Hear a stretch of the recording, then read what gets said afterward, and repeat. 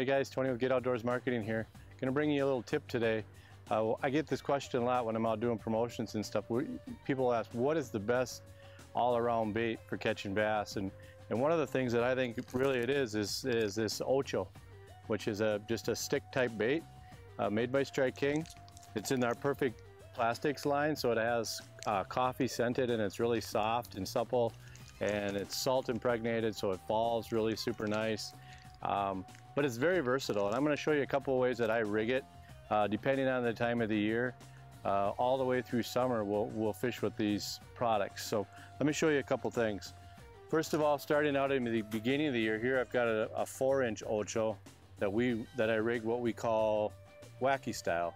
So I'll just throw this out in the shallows and just kind of pull it along, and as I pull it along, the ends will flap like that in the water and create an action. And the bass just absolutely go bananas after it. So that's our 4-inch. Then as the bass start to move out a little bit deeper and get buried more in the weeds, and as the weeds start to grow in the lake, I'll rig a 5-inch Ocho Texas rig, okay? And that's basically, I'm just gonna go in here to that bend, break it out, slide it up to the top, and then I'm going to go through here just like that and bury the hook a little bit.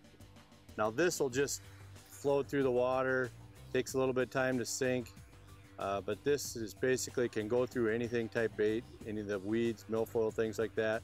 Fish it super slow, throw it out, just kind of pull it along.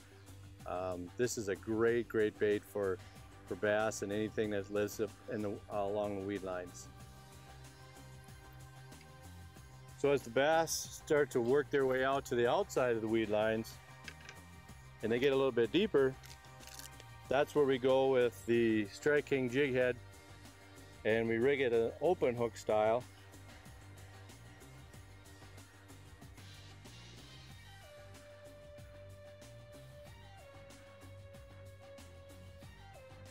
Like this.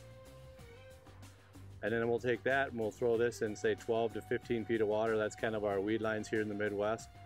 We'll throw it up, trying basically about 2 feet into the weeds. And as it gets caught, we snap it out of the weeds and then let it fall down. And we tighten it up again to check and see if it's in the weeds. And we snap it out again. And as we snap it out of there, then it kind of glides forward and sideways and things like that. And the bass will just come up and grab it. If you notice on our Ochos, we have flat sides on them. And those flat sides, as it's gliding through the water, help for light reflection. So the pattern of the colors really show up better and also kind of deflect off things. Again, it's really a soft, supple bait. You know, some of them on the market are more of a harder rubbery type plastic, and they don't fall as fast and nice. This one does. We make this in a 4-inch, a 5-inch, a 6-inch, and a 7-inch. And in a 5-inch, we make actually it in 18 colors. So I'm sure we've got your color. So if you're looking for a great all-around bass bait, check them out at your local dealers. Cabela's, I know, carries them. Again, we've got the multiple sizes and multiple colors. I'm sure we've got you covered. And give this bait a try. You won't be sorry.